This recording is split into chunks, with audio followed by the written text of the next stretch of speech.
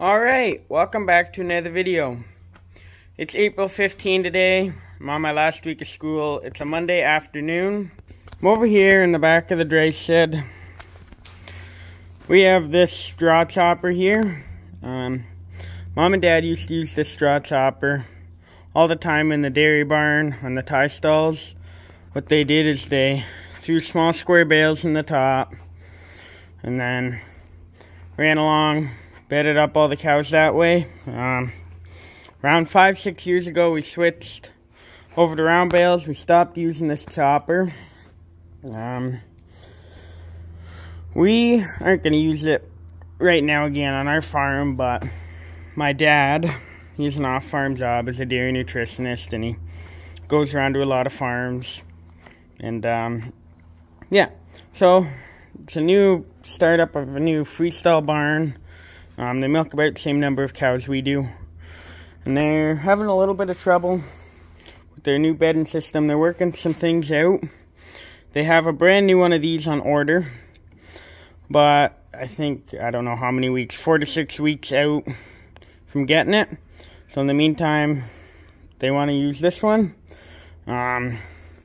Pretty much, if we uphold our end of the deal, it runs, it'll chop a bale. Then they're going to put 2 new tires on it. I have a new tire for that if that one's flat. I'm also going to go ahead, see how the handle's broken and whatnot. Going to get this thing running, or try to get it running. Like I said, it's probably been sitting here for 5 years, if not more. Because I remember using it, but I never remember physically using it, throwing bales in. So it's probably been 6, 7, 8 years. So, yeah. Anyway, I'm going to start off with the good old gas, oil, spark plugs. But yeah, this thing hasn't been touched. You can see it's got gas. A couple of my favorite products here. Carb Clean. Can start the motor running off this. And then Seafoam to clean up the gas that's in there. And then we'll check oil. Those are just the 2 things. You can see it's got oil. Yeah, if it starts, we'll go ahead, we'll change the oil. We're going to look at the spark plugs too, all that stuff. First, I just want to make sure it runs. Pull off the air filter. I have tampered with this thing before a little bit when I was younger. That's why that cover's off. But yeah, gonna go through it. It's gonna need some tender love and care to get running properly, but I'll see if I can get it going.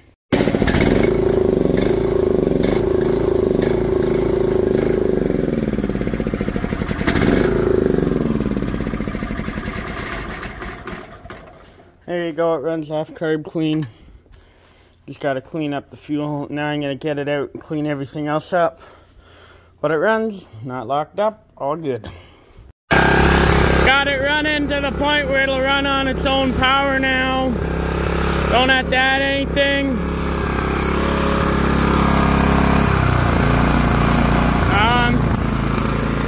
We're missing some parts on the carburetor, but it will run. We're just missing a couple small springs. One that went on this line, and one for the choke. You can see the choke might kill it, because the choke has no stiffness to it, but it will stay running. It's got a bit of a backfire, I guess. Gonna get it off the loader tractor, set it on blocks, and try and engage some stuff. First, I'm gonna put the carburetor back together.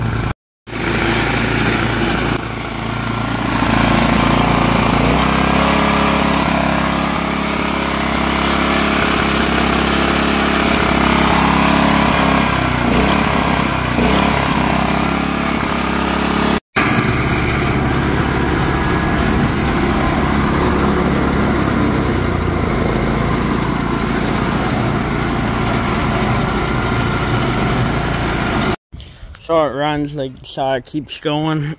It's eating away at this belt in here, though it's down to the cords. The belt popped off a couple times and I put it back on and I adjusted it and it ran good, but now it seems like the belt's getting a little eaten. Yeah, it's a little unfortunate. That one's not going to be too fun to get to either. Alright, so we got air in all the tires. Dad called the guys that are going to use it. He just let them know what was up. We already knew it needed a tire. He also let them know it needed a belt. We're not charging them to use it for the 8 weeks or whatever. If they can just keep it running, whatever it takes. Yeah, just let it run. Whatever, it'll be good for it. It'll get a couple new parts, but it is what it is. We don't care. It just sat for years, so let them use it. There is one of the motor mounts. I gotta find a bolt for it. Then I gotta weld that on, so you'll see that. But it's already looking a lot better. Yeah, everything works though. You can see here it's a two-handed job. So I'll try and make it work with one. But you can adjust. There we go. So yeah, you can adjust that shield and the cut. So see that? Dad was showing me that. I closed the flaps. Not perfect, but it'll work. Them guys that are using it, they're very handy. Cash crop and dairy farm, so they'll keep it running good. They can fine tune it however they want. So yeah, next project we got to work on is getting our lawnmower out for the spring, so I'm gonna go do that. There you go, I got lawnmower out of the shed. It's running. Had oil, all that fun stuff. The battery was dead. I just grabbed that big jump pack. Started no problem. That jump pack is rated to start, pretty sure, 8-liter diesels or something. So this thing was no problem. Or 7-liter diesels, anyway, it doesn't matter. Here, I had it in neutral. I pushed it out of the shed. Gonna get it back in gear. Gonna drive it around, add some air to the tires because these front ones look just a little low. And then I'll have to grease it up and service it at some point. But for now, I think we're just gonna start using it a bit. So, yeah, get to it. All right, it's after chores now. You can see I got the hot glue gun out, the MIG welder. I went ahead, MIG welded that back together. Wasn't too picky about how it looked. That's why I was saying the hot glue gun out. You can see it's a little bent. I gotta bend it over to get it in. There. And you can see the handle is a little crooked. I'll just get that straightened out and then I'll bolt it on.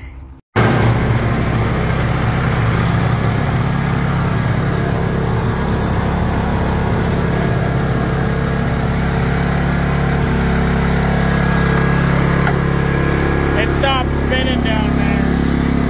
Gotta flip the other handle.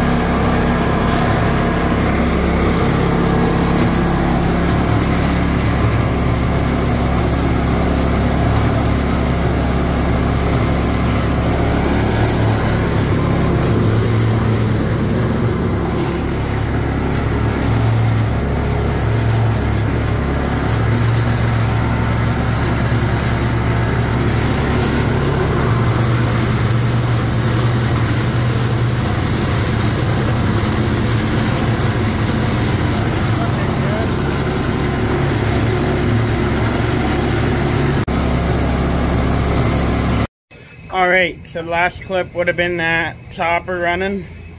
I threw the bale in the chopper, cut the strings, and Dad was running it. So, just wanted to show you instead of using the chopper now. I know I've shown it before. This is what we use, a round bale cart. Run down the barn and bed all the cows that way. So yeah, round bale cart now. We switched to round bales, and that's one of the reasons why we stopped using it. Yeah, like I said, it's probably been a better part of 8-9 years since we used it, or maybe a little less, but a while. Got the auger running behind me. Don't want to forget about that. But I'm going to take you over to the other barn. I'm going to go over the dry shed. I'll talk about the chopper a little more. Lights on. Okay. So, over here. There we go. Ran it again. Just to show you. I told you I'd test it, so I lived up to it, and also I was a little curious. It's been a long time. So, yeah, there's her chopper. Dad was running it, like I said in the video I was recording. One thing he pointed out that I saw but I didn't think of was you have your chopper, and he said when he used to use it, he'd push it and he'd stack 2 bales there and throw one in there. So then he could chop 3 bales at a time before refilling. Yeah, that was when we still did small square bales and what have you. But that's how he did it. Ran up and down the barn. They bedded twice a day. Mom and Dad, tonight I quizzed them, or trying to recall how many bales we used to chop in a day. 10, 12 or whatever, that was the number for small square bales that they ran through this thing a day. Yeah. Believe we settled on that it was bought right around when I was born, 2005. And then, yeah, we probably quit using it 2015, so we used it for 10 years or so. It was used when we bought it. The other thing I was speculating on today, it's hard to see, so bear with me. There, the flash is on. I'm thinking it's repainted the way that paint looks. Doesn't matter. Then you can see in here, those are the knives. Every time you run it, from here on out till whenever, they'll get a little sharper because, yeah, they got rusted. But here's the final product. You can just see straw. It's about all as long as a finger is and shorter. Nice stuff. Yeah, so we quit using it when we went away from small squares. This guy that is using it, him and his son, they farm in a freestall barn now. They just switched over from tie stall to freestall. They built a new barn. I'm gonna check on the buggy, but I'll keep talking. So, yeah, they switched over from a tie stall to a freestall, brand new barn. They're running the manure scrapers in them, or not the alley scrapers, but the robotic barn cleaners. Turn the light off, shut the door. So they're doing that. And the straw has to be chopped fine for them to work. So initially I think they started out trying to use a round bale chopper like what's hooked to the 2750 to pull behind the tractor bale chopper. It was a little too big to fit in their barn alleys. So then they decided they were going to buy a self-propelled one. The wait for it's like 6 to 8 weeks. The pull behind that they demoed, I'm pretty sure they demoed it and not owned it. I'd have to ask more questions, but I didn't. They were returning. Yeah, they need top straw. So my dad was talking to him. He just mentioned it, and Dad said, yeah, I think we can help you out with that. I always was looking for a bit of a reason to get it running again. It's kind of a cool piece of equipment. Yeah, not something that would be maybe fun to run 365 every day, because it was more work than the round bales, but it does make a nice product. The straw's finer, it's more absorbent. And then in this case, when you run one of those robotic barn cleaners, you need the fine straw for it to work. So, yeah. Anyway, I don't know what else to say. I wanted to show you guys fixing it up. I think it's kind of a cool piece of equipment. Dad bought it for, I believe, $2,500. He said him and Mom paid for it back in the day, but I don't fully recall if that was exactly what he said or not. But yeah. Anyway, that's that. Yeah. So, figured I'd tell you where it's going, because I didn't want to fix it up and then you guys ask where it's at, because yeah, it's not going to be at the farm for the next little bit. So, thanks for watching. God bless.